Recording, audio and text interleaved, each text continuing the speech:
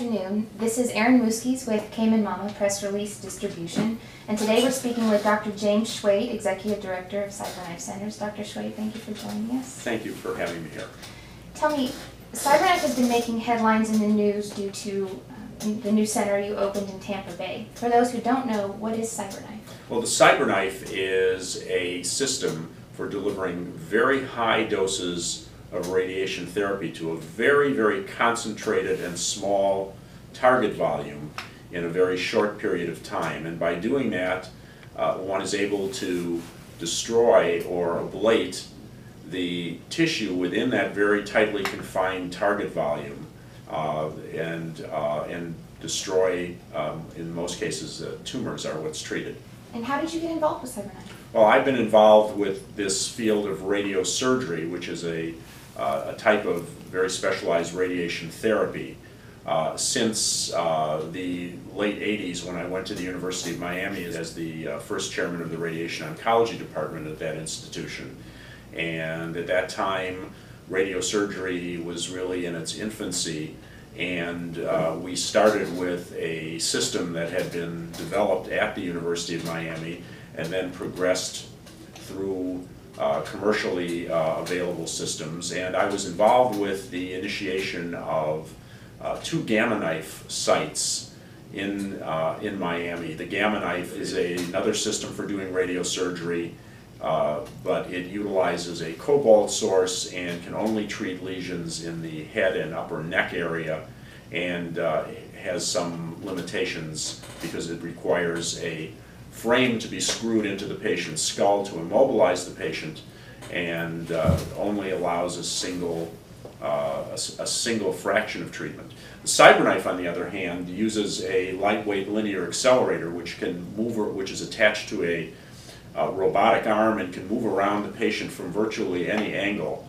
And the CyberKnife can be used without any form of immobilization, which is much more comfortable for the patient, and can treat anywhere in the body. It's not limited to the head or neck area, but it can treat the head, which includes lesions in the brain or the upper aerodigestive tract. It can treat lesions in the bone, anywhere in the body. It can treat spinal lesions, lung lesions, pancreatic lesions. It can treat tumors in the liver, lesions that are in the abdominal cavity, and it's being widely used now for the treatment of prostate cancer as well. Is there a specific stage that the CyberKnife can treat at any stage, from beginning stages to well advanced? What will it catch? Well, the CyberKnife really treats individual lesions. So some patients with very advanced stage cancer can be treated if the individual lesions are small enough. And so it's useful in some patients with very early stage cancers or benign tumors, such as lesions that very commonly in the brain or in the prostate or in the lung. And in many cases it can be used to treat individual lesions that have spread in patients with more advanced stages of cancer, lesions that may have spread to the lung or spread to the brain or to the liver. And the limitation is mostly the size of the lesion. In general, the CyberKnife is useful for lesions that are less than about 6 centimeters. That's about the thickness of your thumb. Okay. When you get lesions larger than that, it becomes difficult to maintain the very, very tight dose gradient. That is, that the advantage to the CyberKnife over many other forms of radiation therapy and other forms of treatment is that we can confine this very high dose of radiation to a very tightly confined target volume. But when we get to bigger lesions, it becomes more difficult to have that tightly defined dose gradient. And when you just spoke about the gamma ray, you mentioned something called a cobalt. What is the cobalt? Well, the Gamma Knife uses a source of radiation that's radioactive cobalt, the cobalt is giving off gamma rays, Okay. and it's a radioactive isotope that's constantly decaying. The CyberKnife uses a lightweight linear accelerator which produces X-rays. X-rays and gamma rays are essentially the same thing, but the CyberKnife is able to produce a 6 million volt X-ray dose as opposed to the gamma rays from cobalt, which are only 1.2 million volts. And there are various qualities of linear accelerator-based radiation that make them more attractive than cobalt apparatuses. And the Gamma Knife is one of the only surviving pieces of equipment that still utilize a radioactive cobalt source. Virtually all other radiation therapy utilizes a linear accelerator or other type of accelerating device. What are the benefits of CyberKnife cancer treatment versus traditional options as far as pain and recovery? Well, since the CyberKnife treats such a very confined target volume, there's very little dose that goes to the surrounding normal tissue. And that means that there are less side effects and less problems that can occur in normal tissue than you would find with other forms of radiation therapy. So for patients who have individual lesions that can be targeted by the CyberKnife, there isn't as much effect on surrounding normal tissue.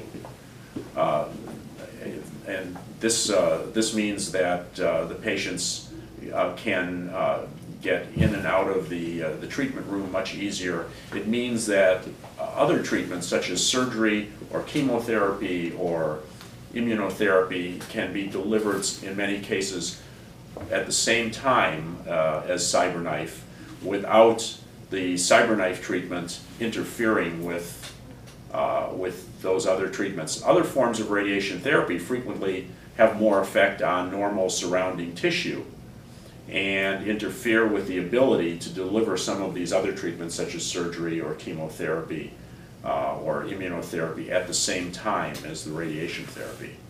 And who qualifies for CyberKnife treatment? Well, as I say, some of the patients who qualify for CyberKnife treatment may be patients who have very early stage cancers or early stage benign tumors, and some of the people may be people who have tumors or cancers that have spread elsewhere in the body. The real thing that would make a patient suitable for CyberKnife treatment would be whether the individual lesions that they have are less than 6 centimeters, which is about the largest size that can be treated and still maintain the very, very tight distribution of dose to this very tightly confined target volume. CyberKnife has treatment centers in Miami, West Palm, and now Tampa Bay. Does each center specialize in a particular type of treatment? Well, the CyberKnife centers that we run in Miami and Palm Beach and Tampa all can treat a variety of lesions and treat all of the things that CyberKnife has been used for.